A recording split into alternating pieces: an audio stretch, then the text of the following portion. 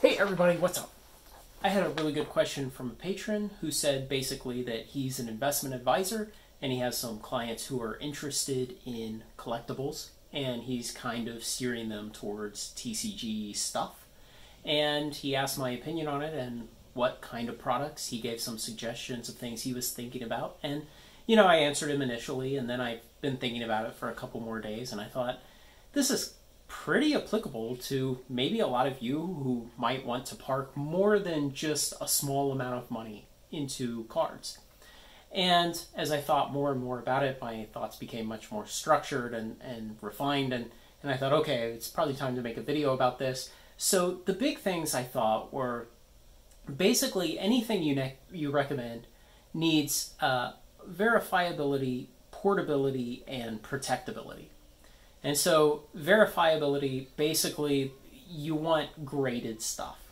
You don't want to mess with raw cards, or to the extent that you have raw cards, you want to get them graded, because essentially if it's a very high quality copy of something and you get it graded, it increases the value because then it's authenticated and it's protected. Portability comes down to how much value can you cram into a certain volume of space or into a certain weight. And obviously, Rudy has talked in the past that at least at one time, I have no idea now, but at one time he had like 2 or 3 different locations he was storing sealed product at.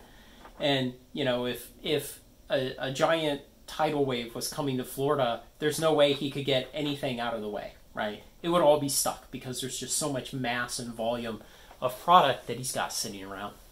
And that's not something you want to that's not a problem you want to have if you're just looking for investment. Now, obviously, Rudy is doing it as a business and not simply for personal investment.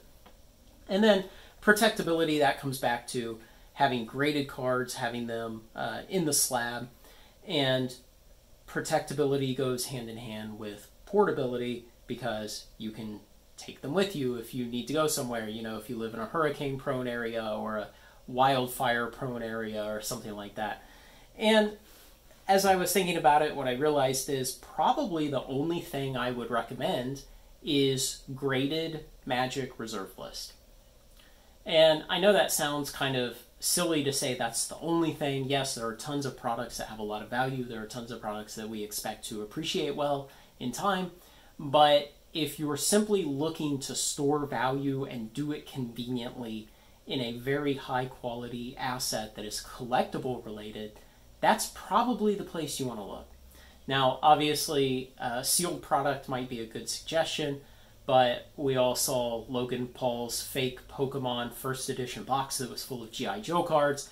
We saw how Baseball Card Exchange was willing to authenticate a box that they had no business authenticating.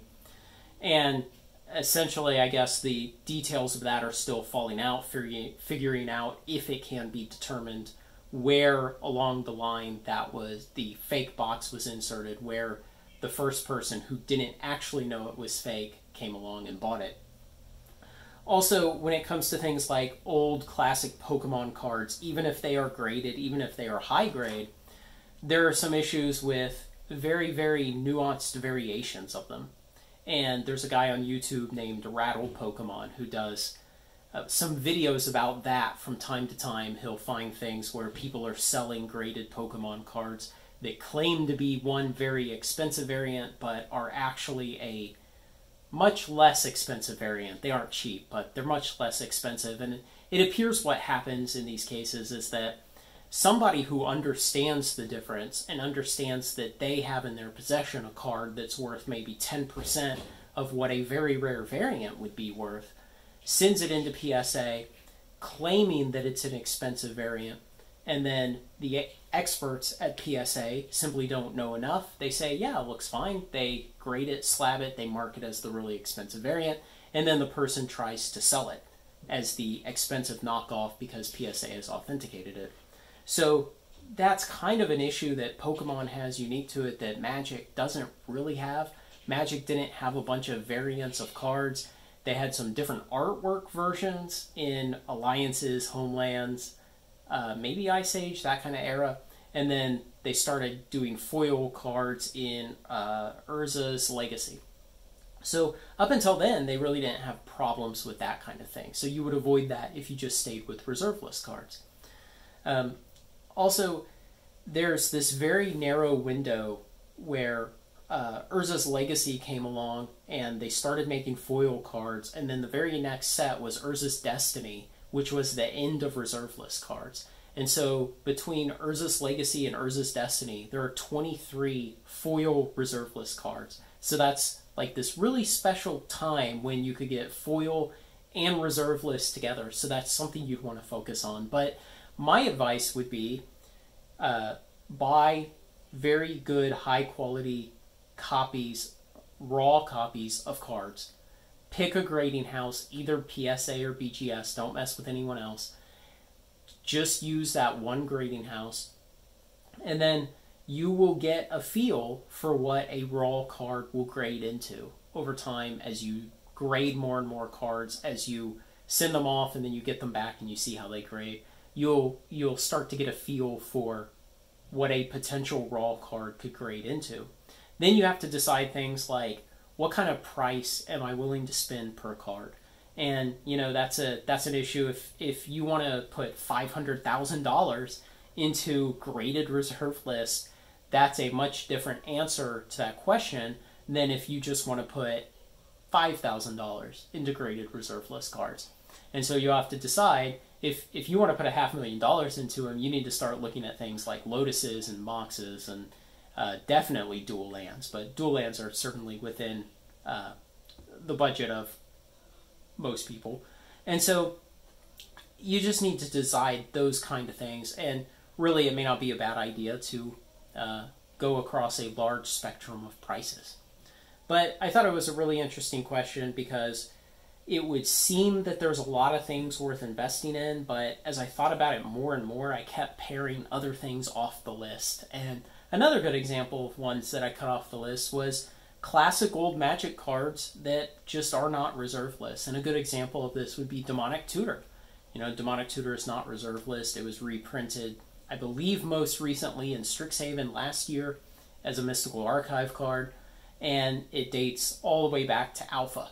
But it is not one that I would invest in. I would buy it because I like the card, but for strictly investment, I would not buy it. And the reason is WotC will continue to reprint it in the future. It will never be as special as reserve list cards. And because it will have the pressure from players who want copies of it to play with alleviated by reprints, its price appreciation over long periods of time just will not be as high as reserve list cards, especially playable reserve list cards. And that gets into another topic, which is, you know, if you can find reserve list cards that are popular in Commander, then I believe Time Twister is a good example of that. I think that's the one. Those will definitely have additional pressure on them over time for appreciation. So basically, those were my thoughts about it. I thought it was a really interesting question, and it really got me thinking about how would you define a great asset for somebody who maybe is not interested in the nostalgic part of having TCG cards or boxes or whatever assets, but simply wants to do it for pure investment. And we have to keep that in mind. We love this stuff because we are nostalgic. And we also make different decisions not only because of our nostalgia, but because maybe we're running businesses. And so we will buy things that a pure heartless investor may not buy, or an investor who also loves Magic and loves playing games may not buy. So you may buy things just because you're operating as a business. Obviously, we see Rudy do that all the time when you know, he buys pallets and pallets of standard Magic draft boxes, you know. So let me know what you think. Anything you disagree with, things you think I might have missed, or good points that you think you could add to this discussion, let me know. Like, comment, share, and subscribe. Join me on Final Trade. Thanks a lot, guys.